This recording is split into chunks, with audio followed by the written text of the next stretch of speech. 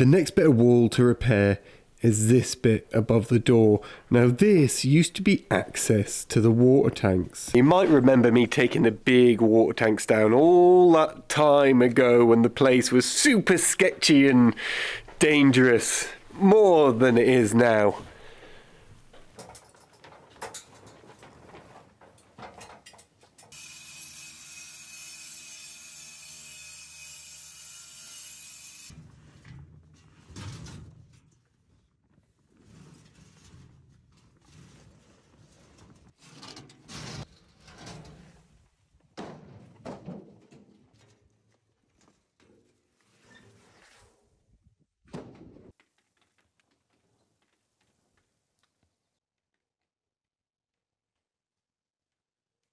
So now, because the water tanks aren't there, and because we want to keep the full height of the attic to see all the lovely exposed kind of joints that I've done and stuff, this is no longer needed, and it's going to add a massive amount of strength to the roof by blocking it back up.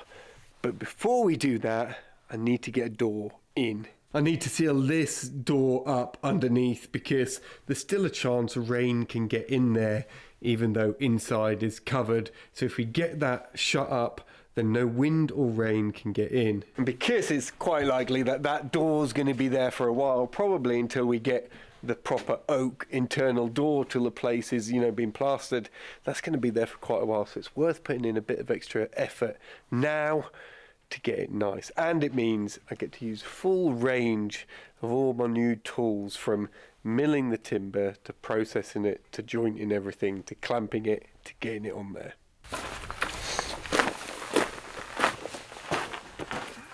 Okay.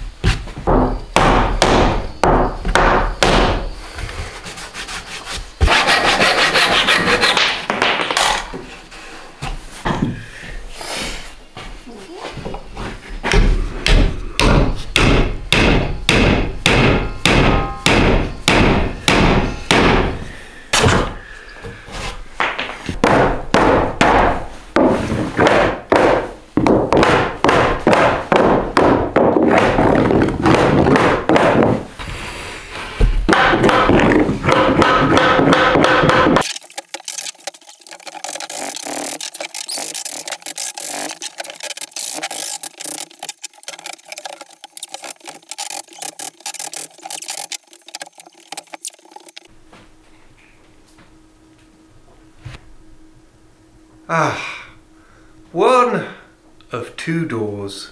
Okay, yeah, it took me a significantly longer amount of time than I expected, but I don't know, it's nice to make something nice, you know. I've got all the tools here now. I need to practice going forward to make this type of stuff, but more refined, so why not put in a bit of effort for the things that are going to stick around for a while. Anyway, one side done, all the other bits are cut, they're mortise and tenon, they're ready to be pegged together, so that shouldn't take too long, and tomorrow I can mount them and then I can start bricking up. Yeah, OSB door would have been probably just as good. Anyway, see you tomorrow.